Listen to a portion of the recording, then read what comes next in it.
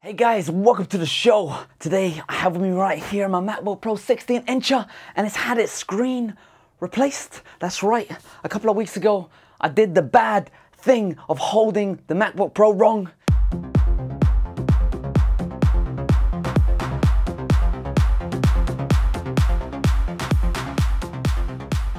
I held it this way instead of that way.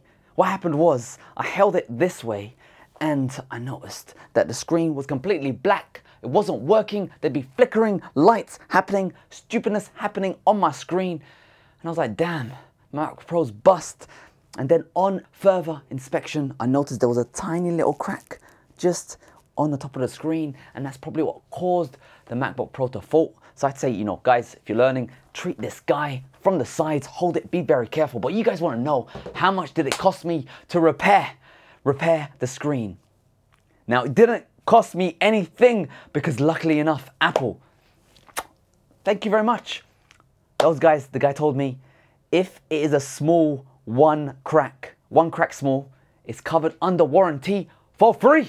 So I got this repair for free, but on the invoice, it said it cost them 1,000 Australian dollars to replace the screen. So guys, be aware for this situation. If you're out of warranty, it'll cost you 1,000 Australian dollars, whatever that is in your currency, probably 2p over there, Australian dollars, the best in the world. It'll cost you a lot of money to repair your screen via the Apple world, and you probably have to repair it via Apple.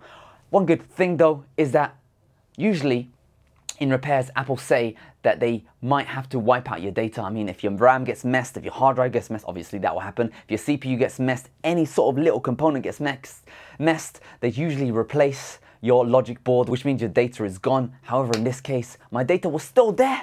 Happiness, excitement, good stuff was happening.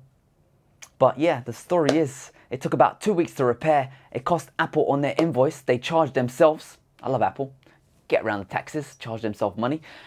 It charged themselves $1,000 and charged me $0, but they would have charged me that $1,000 if I was out of warranty. So guys, make sure you get AppleCare, because if you had AppleCare, it would only cost you $150 to replace it if it's more than one crack. If it's one crack, then you get replacement for free if you're in warranty.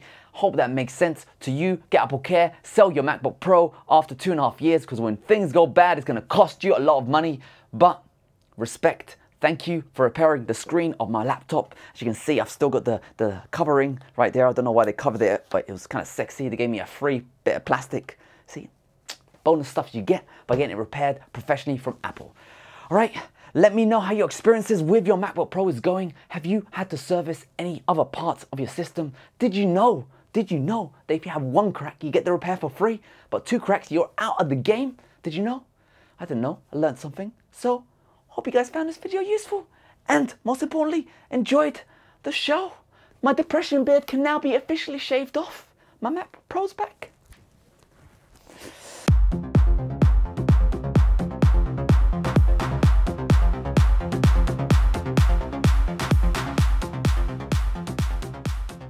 Obviously, in the meantime, I have been using this beautiful Razer laptop. I will have a review for it. The one thing I have to say, yeah, the MacBook Pro, friggin' noisy compared to this little guy, 10th generation Intel CPUs, the CPUs that's coming into potentially the MacBook Airs, super quiet compared to this. So yeah, that's why you tune in to after the video end. You get some extra facts and non-fiction.